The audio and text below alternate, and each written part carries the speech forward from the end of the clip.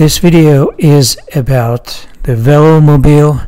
If you don't know what the Velomobile is, it is kind of like a recumbent bicycle but with an aerodynamic housing. And if you have been to my shopping page, you see that I have a bicycle section. Unfortunately, I haven't yet had the time to include Velomobiles in it. I have some recumbent references and one Velomobile. This is possibly the most important one. But in any case, I'm going to be updating this page in the coming weeks. So eventually you are going to see what's featured in this video. But in the meantime, you can always do a search on your favorite search engine and just look around. I would like to take a brief look at the evolution of the Velomobile.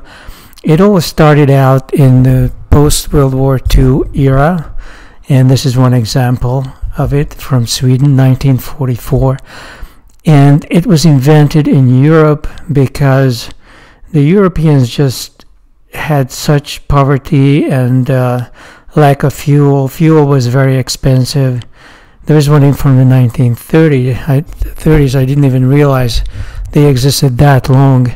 And I know that the French definitely designed some of the earliest models. This is, by the way, the time when the Vespa came out. I think it came out in the late 40s. But that was different thinking, and the Velomobile was fully weather protected. Now, this is probably the most notable one.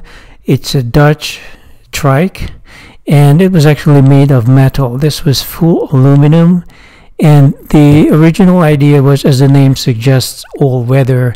So the idea was to create a bike or a trike that people could enjoy in the winter. And they have a harsh winter in the north, in the Netherlands, in Germany and Scandinavia, and so on. And so this was a start, but they discovered that this kind of a housing, as heavy as it is, the average Velomobile today weighs about 50 pounds, but it's not just that it protects you from the harsh weather in the winter, but it makes the ride a lot more aerodynamic. And as it turns out, air resistance is about as important as the weight, if not more so. And then there have been a number of other designs. I'm not going to review every one of them in this video because this is a huge topic. The Velomobile is a very small market. Even in Europe, it's a relatively small market. In the US, it's almost non-existent, although there are some people who are posting videos, and I know it exists in many states, but you hardly ever see them.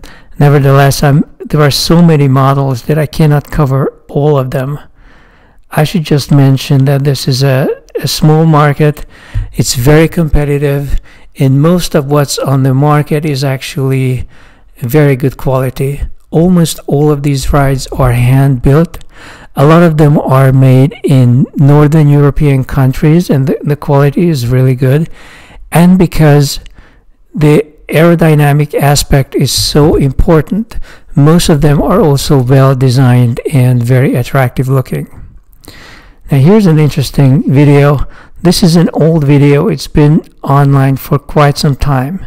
This is somebody who lives in New Jersey, and he has the regular cars. He has a family, he has a van, but he bought this Mango Velomobile, a beautiful ride that he uses just to go to work. And the price of this, I'll show you on the page, is not cheap, although it's one of the cheaper Velomobiles actually. But because you don't have to spend any money on insurance, there's no fuel, it eventually saves back on the money you're not spending driving your car. And ultimately, it's a free ride at the end of the day. And here he is riding around in New Jersey, which would be a risky thing to do in New York City. I don't think I would dare to get on the main road with the car, but he says he has no problems. The people are very polite.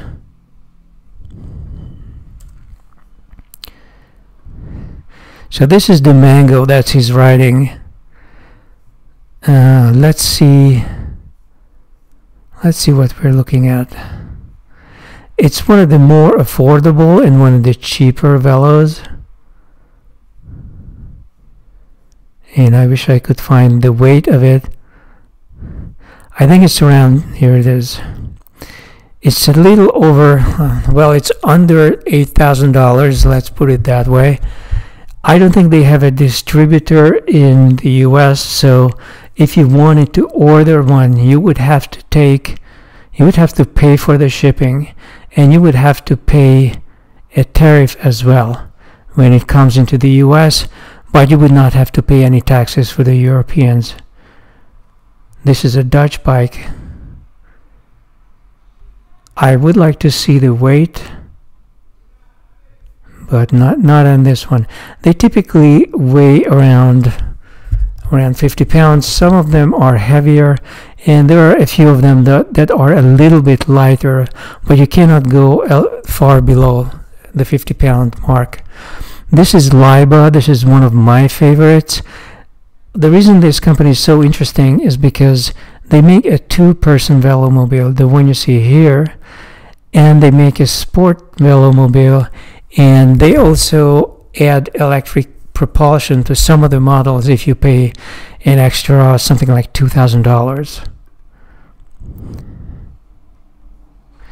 I mean, let's even look at the bottom basement. This is the cheapest Velo that they offer, and it is interesting because this is an upright Velomobile, so it's very visible and it's very easy to navigate in an urban environment. So if I had to choose a Velo to run around in Manhattan, this would probably be the one. And look at how cheap it is. $6,000 is roughly the price of a titanium Brompton, which gives you no weather protection and none of the speed that you can get out of something like this. Very neat, very smooth, very aerodynamic. You have a huge windshield in the front. You can see very clearly. And I really like the color matched wheel cover. And they have a two-person version of the same bike. A second person can squeeze in here, or you can use this as a shopping bike, and you can shop a generous amount. You can cram in a generous amount of food or groceries, whatever you are shopping for.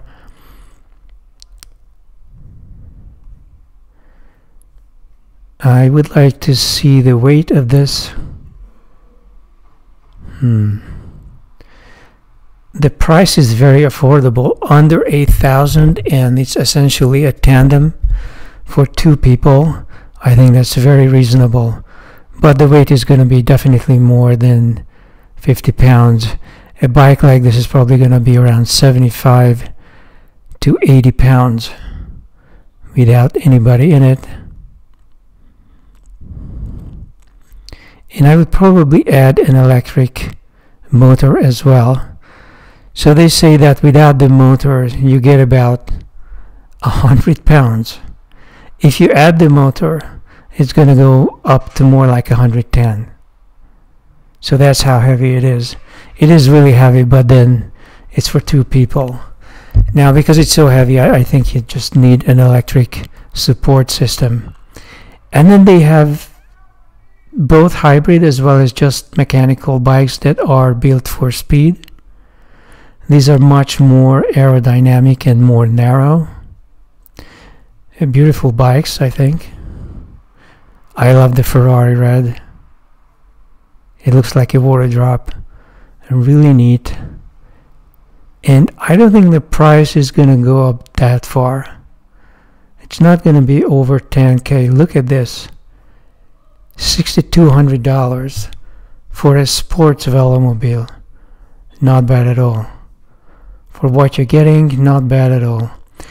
Unfortunately, because of this size and the weight of these things, it's next to impossible to get them into an apartment. So you most likely would have to have a garage, or you would have to rent a parking spot. You might be able to get away with the outdoor parking, but this vehicle is kind of fragile, so I probably would prefer a garage.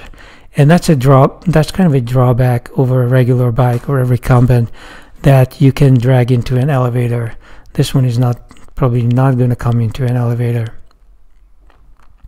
And these are their fastest models. I think they are beautiful. Very smooth, very fluid design. Especially if you have a wheel cover. I think that's necessarily a part of this. But the price is going to be higher as well. $6,500 is actually very affordable.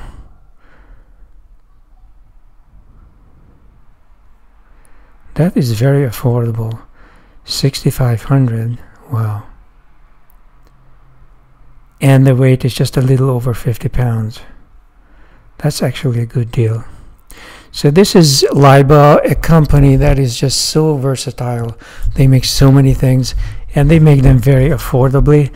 I think partly the reason is that they were one of the earliest of the Velomobile producers that are still on the market, and so they have a well-developed following. If you want comfort, there is the Quatrevelo. This is not a trike, this is a quadricycle. You can see that there are 2 wheels in the rear. And this one also has a generous amount of storage in the rear and enough space for even a child to sit in there. This is more expensive than the Leibas, definitely. It's a fairly new design. A lot of expensive carbon fiber in it. It's not just aluminum and plastic.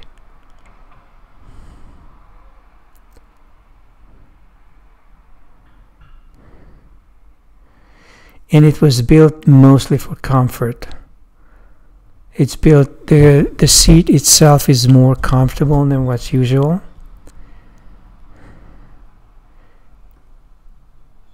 And really the idea is to provide maximum protection from the elements and enough luggage to take this thing for a 2-week trip if you want to.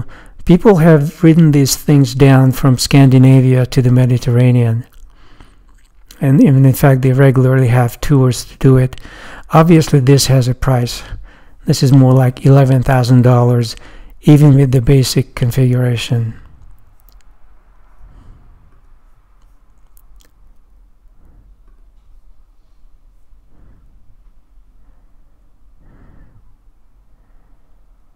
They say the weight runs from around 60 to 70 pounds.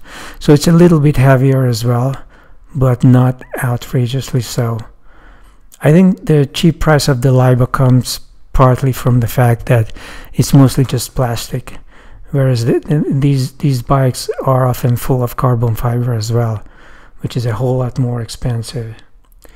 And then if you want speed, there are 2 of them that I'm going to show you. One of them is the Snoek. I think this is a Scandinavian Velomobile. Here they are riding it in London. Something I would not dare to do in New York. And look, even in the European market, this is fairly unusual. So you see people taking photographs and filming it. Fairly unusual, even in the European market. So these are a little bit, they are not very light, so they are about 50 pounds. But I'm going to show you why they are so much faster. I need to see. Okay, let me come. So there are 2 main reasons. Number 1, there is no wheel cutout because of this wheel cover. A single element, a single panel covers all of the wheels on all sides. You don't have the kind of turbulence that's created by the wheel well, and that's one of the things that modern sports cars are so bad about. Because of fashion, they don't want to risk creating a Porsche or a Ferrari that has a covered wheel. Even though I think, depending on how it's designed, it could be done in a beautiful way. The second thing that they do is this indent in the center. This lowers the profile of the vehicle while still allowing you to pedal. On the sides it still has to be high because your knees are going up and down here. So they can only do a cutout in the center. But these two aerodynamic elements make all the difference.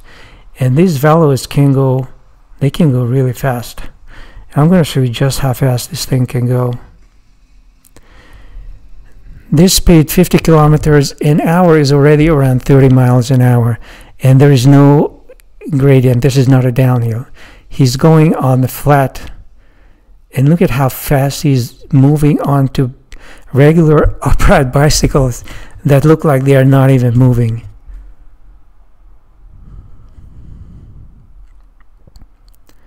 And some of these are just chopping bikes, but if you watch the full video, if you do a search, you can find plenty of races against the road bikes. But I'm going to show you even more speed. Check this out. 70 kilometers an hour on the flats. That's like 45 miles an hour. That's really an amazing speed to accomplish without anything electric, just pedaling. Of course, there's no way to guarantee that there's no electric support in it, but I have electric support in my Brompton, and I cannot do 65 kilometers an hour. It's just not possible. How much does this cost? How much is this going to set you back to get a speedy Velo as Snoek? About 10,000 for basic configuration. I probably would spend another 1,000 on a variety of upgrades. I think it's very elegant, has a very cool light system, front and rear, has directional signals for extra money, obviously. A very cool ride, but it costs money, $11,000. It's not so cheap. Here's another model. I think this one is German. It does the same thing. It's like a faster Velomobile. They cover all the wheels, and there is an indent in the center.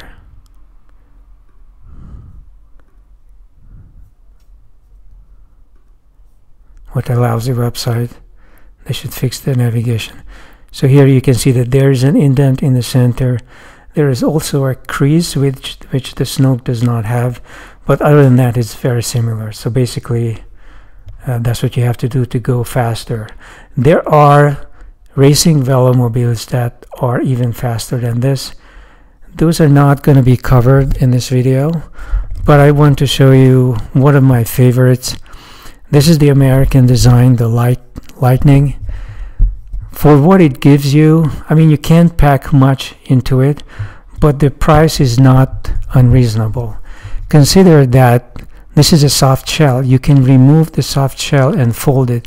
This one you can drag up into an apartment, even into a walk-up. If you don't have an elevator, it's not impossible to take it apart, fold this soft shell element.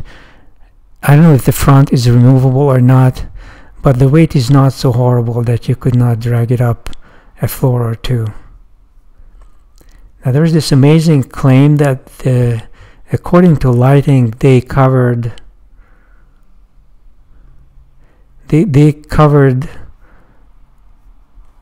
from LA to New York. They say traveled from Los Angeles to New York in 5 days. If that's true, here is Los Angeles to New York in 5 days. That means they covered over 3,000 miles, so 3211 in 5 days. For each day they rode they covered 642 miles, assuming that they rode for 16 hours and they barely slept, less than 8 hours, and they showered and whatever.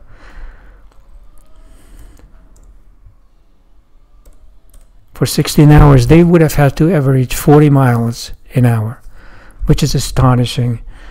I'm not sure if I'm willing to believe it. I would have to ride one of these bikes to believe it. I once drove a car from New York to Miami, and I averaged 50 miles an hour in a car, and I was driving like crazy, doing 100 miles an hour and even above slightly. as much as I could. But then when you're on the highway, you cannot take advantage of the greenways being separate from all of the red lights, stop signs, and traffic and all of that. So there were segments of slow traffic, which I guess if you're on the bike, you may not have to worry about. So this route that Google is suggesting may not be, it's probably not a highway route. Some of it might be greenways, so it might be a little easier to move around than to be on public roads all the time. So this is it for the current video. I'm going to do more videos on the Velomobiles because this is just such a massive topic to cover, and I'll be back next time.